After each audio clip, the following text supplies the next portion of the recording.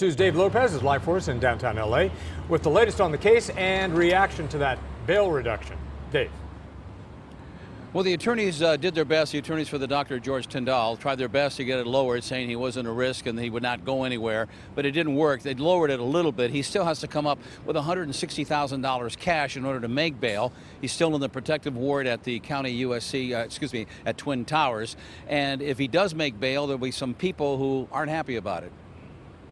Dr. Tyndall's only piece of property is a $300,000 condominium that he owns. His attorney argued in court today that Dr. George Tyndall is not a wealthy man, is not a flight risk, and is not a danger to anyone, and that his bail of $2,075,000 is exorbitant and should be reduced to no more than $500,000 and preferably $300,000. This defendant uses his authority as a doctor to manipulate young females. The prosecution said the doctor is a danger. One former patient begged the court, don't let him out. I respectfully ask that you consider the dangerousness of this man. And then Judge Teresa Sullivan made her decision, lowering the bail to $1.6 million.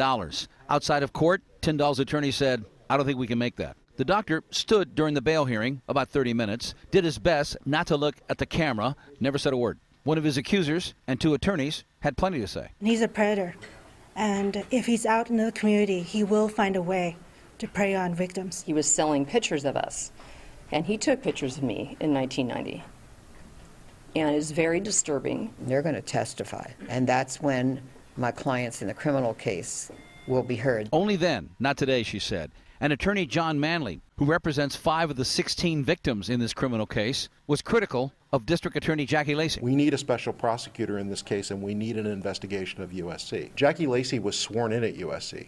She's not met with any of the victims, but she's met with USC's administration on multiple occasions. She teaches in the law school. She went to school there. She's been honored there, and good for her.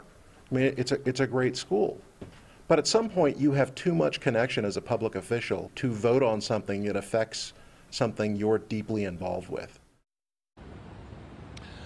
We reached out to the district attorney's office, Jackie Lacey in particular, for a comment. We did get a written response which said in part the district attorney's professional relationship with the university, meaning USC, in no way tells us how we should handle our cases. Direct quote from the district attorney's office. Again, if Dr. Tyndall is convicted of any of those crimes, he's looking at 53 years behind bars.